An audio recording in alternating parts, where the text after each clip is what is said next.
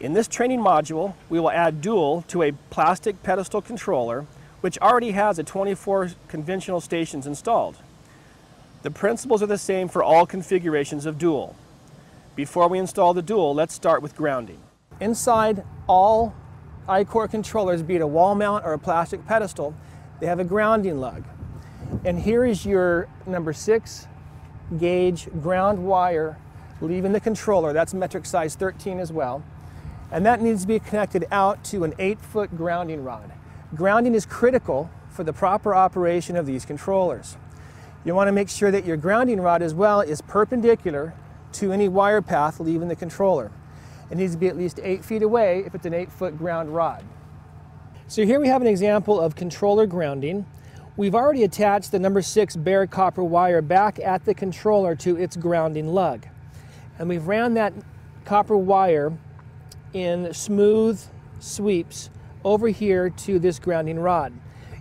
You want to make sure that you don't have any sharp 90-degree bends in that grounding wire. Always make a smooth, gentle curving sweep.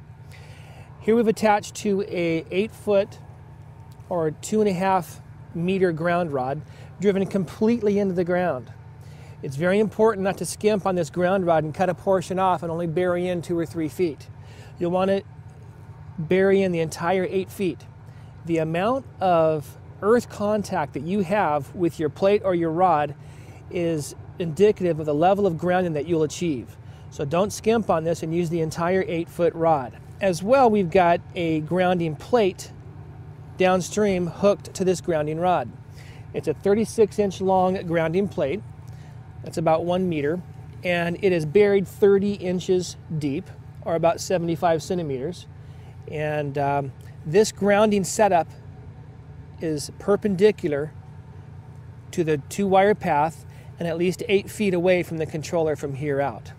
You'll want to consult ASIC.org, which is the American Society of Irrigation Consultants, for the grounding specs that apply in your area.